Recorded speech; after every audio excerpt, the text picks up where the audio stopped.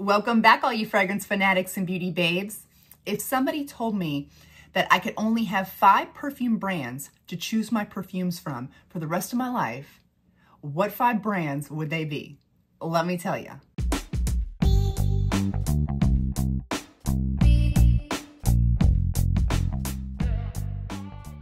Of course, this is a totally imaginary scenario. No one is forcing me to only have 5 brands or perfume houses, but I just thought it would be fun to kind of think like, if that was the case, if I was only allowed to have 5 to be able to pull perfumes from, which 5 would they be?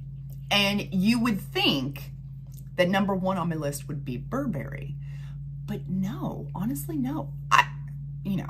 I love Burberry Goddess. That is my ride or die. But there's really nothing else from them that's impressed me. Give it a few years. Maybe if they come out with some different things, some more things that I'm really loving. But for now, I'm just not really impressed with really any of their stuff except for the queen, Burberry Goddess. So I don't feel like, if I can only have 5 perfume brands, it doesn't seem logical to have that one in my 5. So the first brand we're going to talk about is the 7 Virtues. They have created just like chef's kiss, beautiful, cannot live without scents. And I feel like if this was one of the only brands or houses I could choose from, I could pull from perfumes from, I would be completely happy with that, because they've just been coming out with bangers like left and right, and I'm here for it. Next up would be Paris Corner.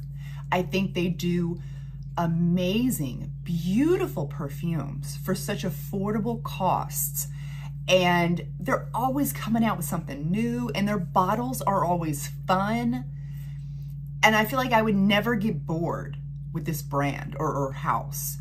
I just feel like I would constantly be excited for what's next. So yeah, I would definitely go with Paris Corner. Next up would have to be Lancôme, because they have so many different perfumes that I love. Like, for instance, the La Nuit Treasure collection. This one is the nude, and love Citrus Coconut Sunshine. Love this one.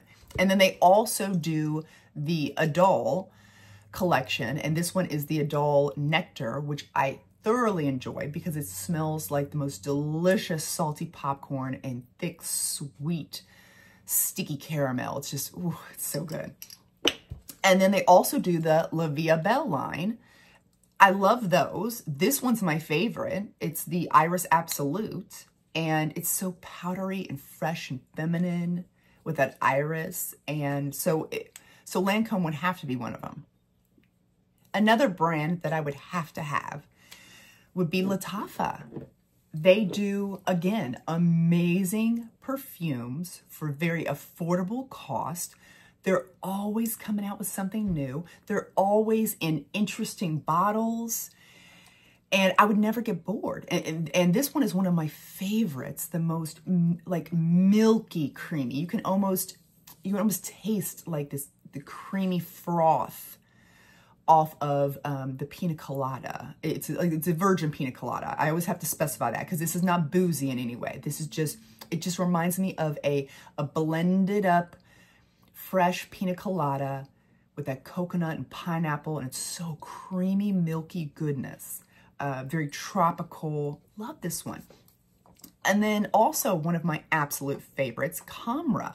Like, this is a masterpiece, and it's a perfect fall. It's like fall time in a bottle.